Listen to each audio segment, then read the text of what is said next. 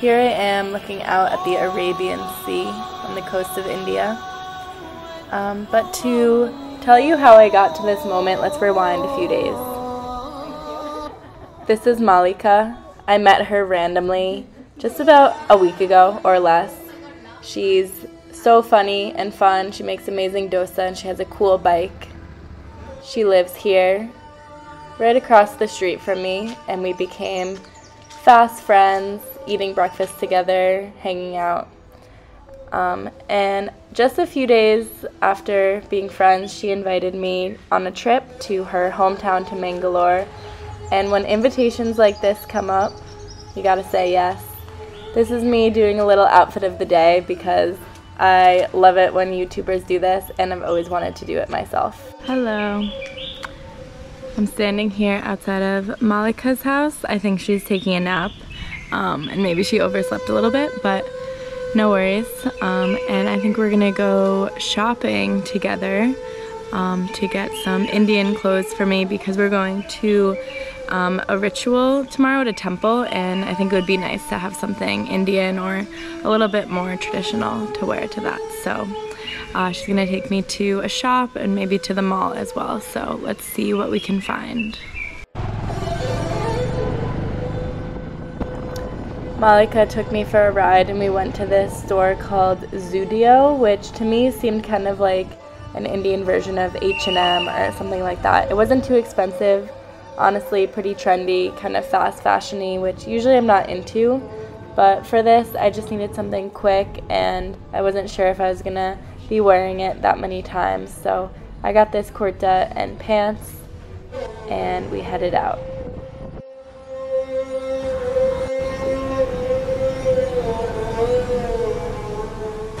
She took me to her favorite coffee place and we sat and chatted about the trip coming up, which was actually just happening the following day.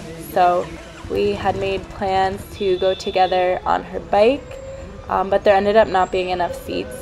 So the new plan was to go on the bus. Ashish and I went on the bus and Malika went separately on her bike.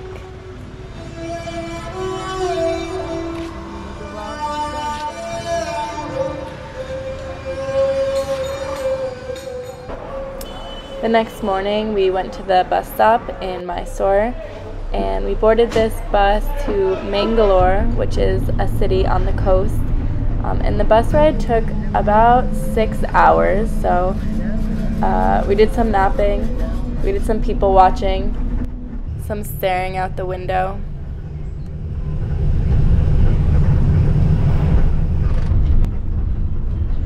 The women here in South India, or at least where we are, wear these beautiful flowers in their hair. I think it's so nice that they have fresh flowers every day. There were definitely some moments of just sitting there, not doing much, but it was a nice experience. The breeze was blowing through the window. This woman in front of us gave us some chips. And it didn't get too boring because the bus stopped pretty much every single hour for a bathroom break. At one of the stops we got this paratha, which is kind of a fried bread, and we ate that on the bus.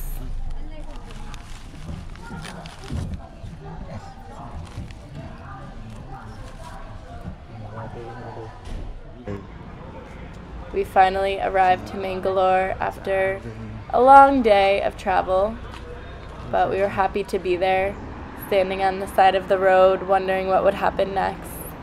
And Malika was still riding her bike, so her two sisters picked us up. They were super nice and brought us to their house where we'd be staying for the night. They were instantly so welcoming and hospitable and kind of took us into their family. These are some of Malika's nephews. And we headed with the family pretty much immediately to the Kola, or to the ritual that we'd be attending that night. So here we are entering the temple space. We made some offerings, made some donations. So the Kola is a ritualistic dance that's performed by the Tulu people, or the Tulu villages that are specific to this region around Mangalore.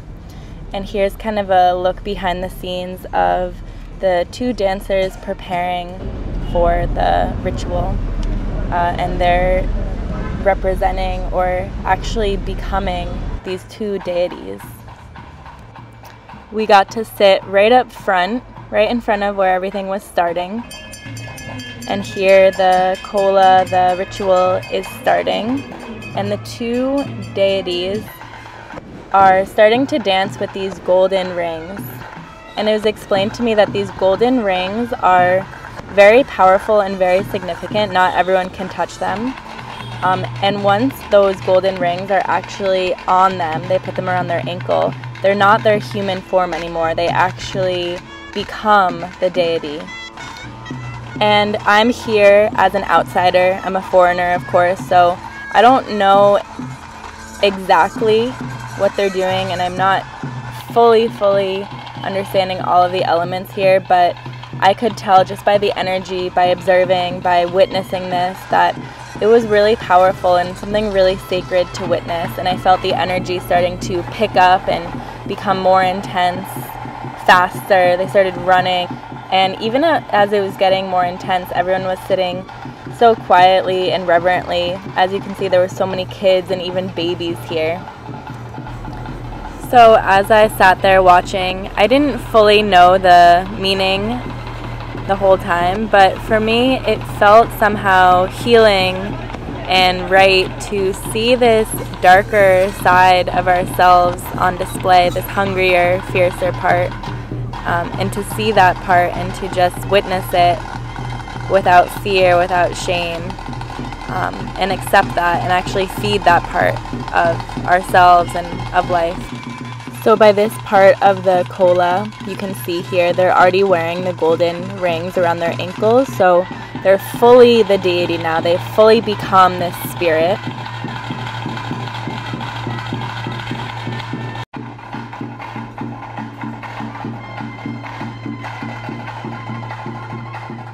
This one here, the darker one with the darker face, is Guliga, who is worshipped as a malevolent demon, and this one is more aggressive, more hungry, and it's believed that Guliga possesses the power to ward off evil and protect against diseases.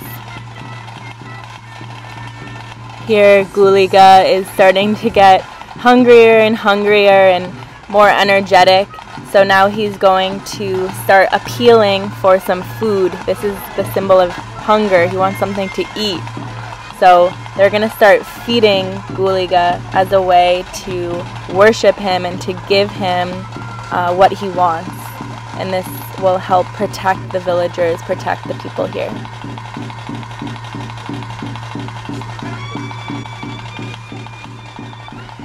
So this 6 p.m. Kola was actually a little bit more mild. Here Guliga is drinking coconut after coconut after coconut, fulfilling his hunger and his thirst. But we went back to the Kola at 12 p.m. at midnight that same night, and at that one we weren't allowed to take photo or video.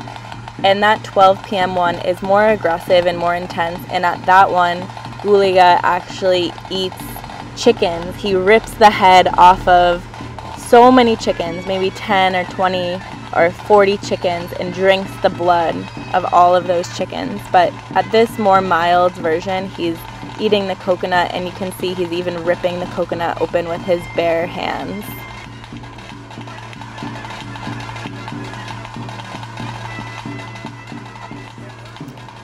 So it looks like he might still be hungry for more. Let's see if they give him more to eat.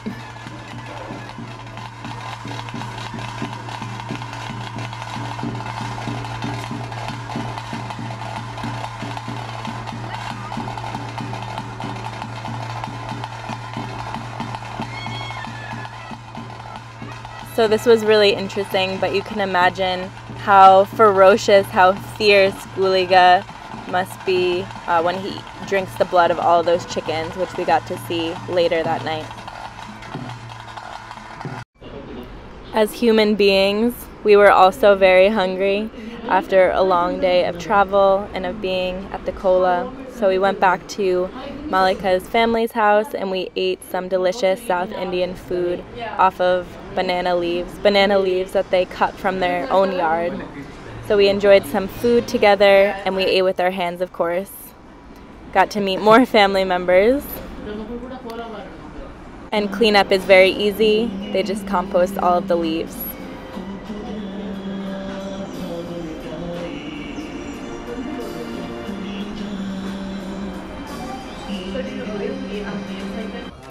We said thank you to the family, and then we headed back to the Kola for the second round of the ritual, which started at midnight, and we stayed for about 3 hours. We left at 3 a.m.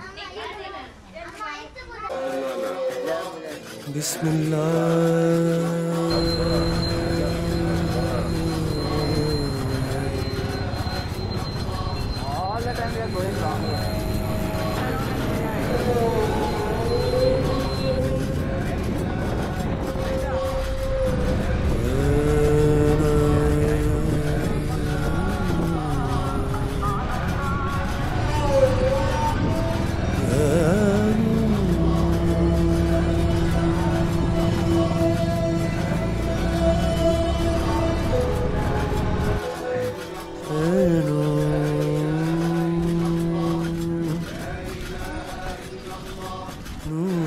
The next morning, after staying up all night at the Kola, after seeing such a powerful ritual, it felt incredible to run into the Arabian Sea and feel the warm water.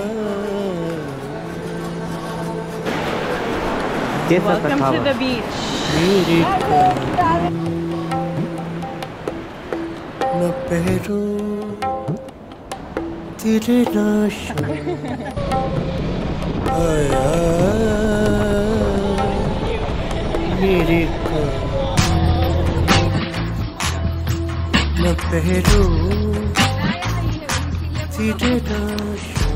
This morning at Mangalore, I was feeling so grateful and so alive and so energized even after not sleeping that long.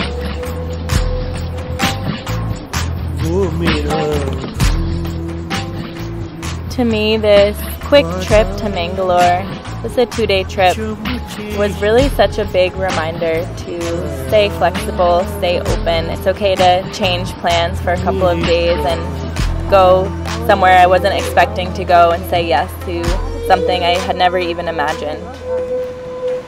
As I travel, I want to remember to always have enough time and flexibility to say yes to spontaneous invitations that feel right. Also to say yes to friendships with new people that feel like home, even in a faraway place. It feels so good to be here in this beautiful place and to have the privilege of time, and also to have this quality with me of openness and wonder wherever I go.